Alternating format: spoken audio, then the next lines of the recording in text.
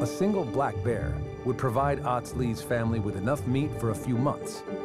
But this early in the spring, there's no guarantee the animals will be out of hibernation.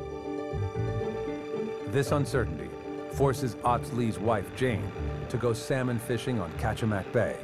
She hopes to take care of her family's more immediate needs. Freezer's empty, and it's hard to shoot a bear. It's not a guaranteed thing. It's kind of a process. If they didn't get a bear, I definitely wanted to make sure that something was going to be in the freezer. It's a little bit of a man's world out here, and so I'm not sitting here crying about it. I'm going and trying to catch some fish.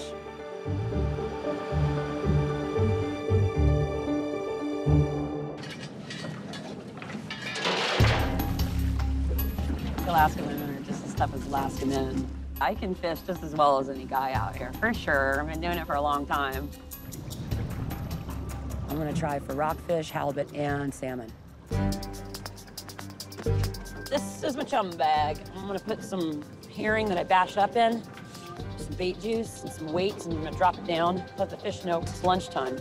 It's gonna be nice and disgusting. It's right, they're soft. This is getting good. This kind of disgusting is exactly what we want. Seagulls are getting jealous. I think that's gonna do it.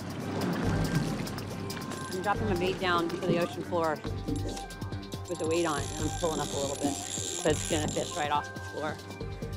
This is a little bait herring. This is what we're gonna catch a king with. Then we're gonna attach this flasher. It's gonna tell the king salmon that I'm having a party, it needs to show up.